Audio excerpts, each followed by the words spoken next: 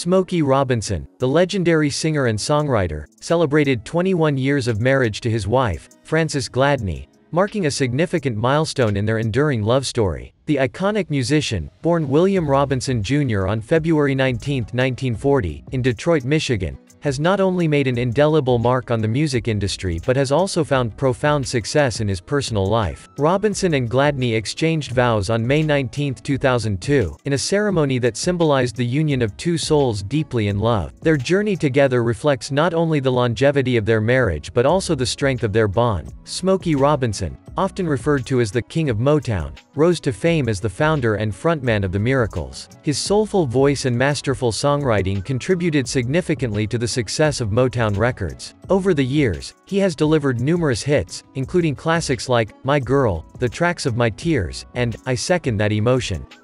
Let us subscribe to the iconic faces.